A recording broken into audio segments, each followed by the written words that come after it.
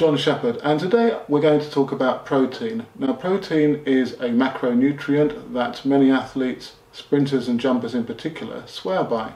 I've got an expert with me today, Andrew Hamilton, so we're going to talk to Andrew and ask him some questions about protein, and hopefully this is going to help you use this macronutrient to the best of your abilities in order to improve your performance. Here's a list of what's coming up in the first part of this video. So Andy, tell us a little bit about yourself, your background and your expertise. Well, I've been involved in training and fitness ever since I was 18. Started as a runner. Back in those days when you went running, people used to look to see who was chasing you because it wasn't a popular sport. So I developed this kind of thirst for particularly the nutrition side of performance. I ended up doing chemistry and biological chemistry because that really underpins nutritional science. And I've been working as a writer and researcher. I had over 800 articles published about sports nutrition, sports performance. My main job now is to research sports science, sports nutrition, and see what the latest science is saying and to put that into plain English. So what's so great about protein? Why is it so beneficial for power athletes?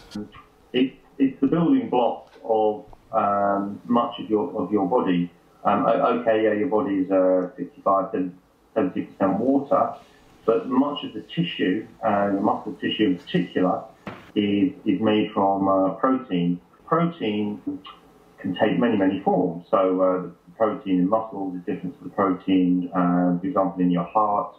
It's different to the proteins that are involved in making your immune system function. You can think of protein as assembled from building blocks, which you probably know as amino acids. And amino acids are a bit like letters of the alphabet. You have 20 amino acids or so that humans use, but of course they can describe an enormous array of different structures. Muscle protein is obviously uses different amounts and different ratios and different arrangements of building blocks compared to the proteins that you get, for example, in blood cells. Genes tell the cell how to assemble these amino acids. So a muscle cell the genes in there will tell that cell how to synthesize muscle protein.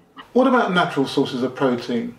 Are eggs, dairy, etc., lean chicken, fish better sources than supplements? Egg protein is a very good protein because it contains all the amino acids we need in roughly similar ratios to what we need as well. However, it's not just about consuming a protein that has the same amounts and ratios of amino acids, because if you remember I said that you need to degrade the protein, break them down into the individual building blocks and then reassemble them. Okay, well the way that your body breaks down different proteins varies according to how they're assembled. So for example, soy protein takes a lot longer to break down into the individual amino acid building blocks than does whey protein. So, for example, if you if you're in a situation where you're trying to recover from exercise and your muscles need a boost of protein to get going to start the recovery process, they need that quite quickly. And in those circumstances, whey protein can be a better protein because it's easily or rapidly disassembled, and it can provide all the right amino acids once it's disassembled to help you build up protein. So there are different proteins have different benefits at different times. What about macronutrient distribution? Macronutrients being carbohydrates, protein and fats. What about manipulating the ratios of those macronutrients, perhaps in favour of protein? Okay, well, there's a number of different issues there. I mean, what we can say is, in the past, the conventional view was, well, athletes are more active than sedentary people, so they eat more food, and therefore they'll just get more protein, and that's fine. We've since discovered that actually for optimum muscle recovery and growth. And because when you train, you break down muscle, and you want to be able to repair and rebuild that muscle as quickly as possible in between training sessions. And obviously, if you're trying to develop more strength and power, that is directly related to muscle mass. So, yeah, you might actually want to build that muscle as well. And I think that the consensus now is that athletes do need more per kilo of body weight than do sedentary people. I mean, I've got a lot of experience with endurance performance, and the idea was, well, 1.2 grams per kilogram of body weight per day would be about right, but now that's been revised upwards to between 1.6 and 2 grams. Now, for a sprint or power athlete, it's probably even more important, and because the nature of the training is more intense. Yes, there's less of it, but it's more intense, and maintaining muscle mass is obviously extremely important, and building it. So the requirement will be probably between 2 and possibly 2.5 to 3 grams per kilo of body weight per day. So for a 80 kilogram sprinter, 75 kilogram sprinter, let's say 80 kilograms, you'd be looking at between 200 and 240 grams of protein in your diet every day. Now, that's not 200 grams of protein food, because, for example, a tin of tuna is about 26% protein. So if you have, if you have 260 grams of tuna, only a quarter of that tuna is actual protein. So you need to work out roughly what the protein content of your food is, not just what kind of food you're having. I'm often asked about the protein needs specifically to an individual athlete. Can an athlete work out, well, again specifically, how much protein they'd actually need per day? Okay, well, it's quite straightforward, really. You would look at the labels on your food that you're eating, particularly protein-rich foods, and on the labels you will see that it's broken down. So, for example, if you look on the label, you'll see per 100 grams how many grams of carbohydrate, protein, fat. So you can use that figure to determine the percentage protein. So if it says 26 grams per 100 grams of protein on a tin of tuna, you know it's 26% protein. So if you have a tin of tuna weighing 200 grams, you multiply 200 by 26%, which gives you possibly around about 40 odd grams off the top of my head. However, it can be quite an onerous task if you're not used to reading food labels and keeping constant track. There are a number of very good apps now available where you can literally carry your phone around with you. You pop the food that you're eating, you just tick it from a list and put how much you've eaten. The app will work out the protein that you've consumed through the day. It'll add it all up for you, along with everything else like carbohydrate and fat and even vitamins and minerals, and it will give you kind of displays and printouts if you want that.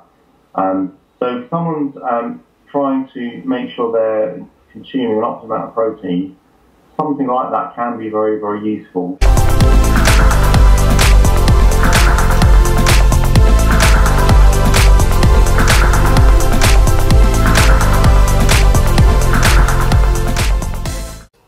Is it better to take protein in substantial amounts or relative substantial amounts throughout the training day, or is it better to spread this out more gradually? What we understand now is that often it's not so much the total amount, but it's the way that protein and carbohydrate actually is fed through the day, and depending on what you want to achieve. You start training and then you finish training. During that training or even competition, if it's a multi-stage competition, you've broken down some muscle tissue. It turns out that your muscles are most kind of willing and able to carry out repair and rebuilding immediately after the training has taken place, immediately after the muscles have been worked. We kind of call it the window of opportunity. So the first hour after you've trained, it's particularly important for you to feed your muscles the nutrients it needs to rebuild and regenerate. Now that obviously will include protein, because you need to consume protein to be broken down into amino acids and then to be reconstructed to help repair and rebuild the damage that's occurred in your muscles. But it also includes fluid, obviously, and some carbohydrate is also important, because you will have used some stores of muscle energy called glycogen, and that does need to be replenished. Also, another important aspect to including some carbohydrates in your feeding with your protein, we now know that when you give a muscle carbohydrate, or when you give the body carbohydrate, it stimulates a greater release of insulin, and that insulin helps to drive amino acids from your bloodstream into the muscle cells. So giving a little bit of carbohydrate helps to drive that protein into the muscle cells where it's needed. And ideally that protein needs to be a protein that is broken down rapidly, so it can be rapidly reassembled during this window of opportunity. And the best protein for that process is whey protein. And it's a bit complicated to explain, but whey, because of the way it's constructed, the body is able to rapidly degrade it and then reconstruct it. So 20 grams of whey protein taken after training will produce a bigger gain in strength and muscle repair and muscle regeneration than, we'll say, 20 grams of soy protein or 20 grams of casein, which is another milk protein. Is it possible to overconsume protein? There are many companies out there selling drinks, and they say, we'll use 3 heap scoops, and that will give you 60 grams of protein after a workout or after a training session. Research has recently shown that the human body cannot absorb more than 20 to 25 grams of protein in one feeding. So, a far better strategy, rather than having, say, 50 grams of protein in one go, and then just having nothing for the next 2 to 3 hours, would be to have 25 grams immediately after training, then after another 90 minutes, to take another 25 grams. Each surge of amino acids going into the body, each surge of protein and amino acids, the body can only take in about 25 grams maximum at a time. So you're better to have repeated feedings spread over 2-3 hours than to have one huge feeding straight away and then nothing. Personally, I would recommend, if possible, that you finish your training, and then the first 30 minutes you get a recovery drink down you based on whey protein. Then, if you can have within another hour after that a well-balanced meal, contains a good amount of high-quality protein, fish, egg, lean meat, with some carbohydrate, but relatively low in fat, purely because fat will slow down the emptying of the tummy. What about protein before bed? Is that beneficial, so that it has an effect whilst you're sleeping? Well, the first thing I would say is that whilst they should reduce the amount that you eat, so you certainly wouldn't want to sit down to a 2 or 3 course meal, 10 at night. That makes it very least going to make you very uncomfortable when you go to bed. You do need to get some nutrition in. So I would suggest that they, as soon as they finish training, literally down, a whey-based recovery drink, and then when they come in, have a light snack. And if they can, say they come in at 10 o'clock, have a light snack, and as long as they're not retiring before 11:30, that will probably be out of the tummy by then, and it will keep them nourished through the night. The other thing to remember is when you train, your metabolism remains raised for several hours after you finish training. So you're not just burning energy through your training at a greater rate, that rate of energy burning is increased for several hours afterwards. So therefore, when you have a snack, when you've been training late and you have a snack and you go to bed an hour later, you don't need to worry. You're not going to turn into Mr. Blobby overnight. You know, your body's firing away. And just one more tip relating to late training and sleeping. Some recent research, I say recent in the last year, has shown that if you, and this has been done with endurance athletes, but there's absolutely no reason why it wouldn't apply to sprint and power athletes, is that if an athlete takes a milk protein, a casein protein. Now, casein is a protein found in milk. It's slower releasing than whey protein. So it's not digested so rapidly. So the amino acids take longer to be released from that protein, and they take longer to appear in the bloodstream, but they last for longer because it's a much more longer, smoother process. So with whey protein, you get a spike and then down, which is what you want after hard training. Casein, you get a gentle rise, not so high, and then the gentle fall over a long period of time. So what they found was if you give about 20 grams of casein protein at bedtime, recovery of muscles is superior to when you don't. As usual, thanks for listening, and if you like what we've talked about, do give the video a thumbs up and do subscribe to the channel. We're looking to do more videos on the nutritional aspects of sports performance with Andy, and I'd like to get some of your comments and feedback as if, you know, whether or not you liked what we did and if there's any specific topics that you'd like us to cover.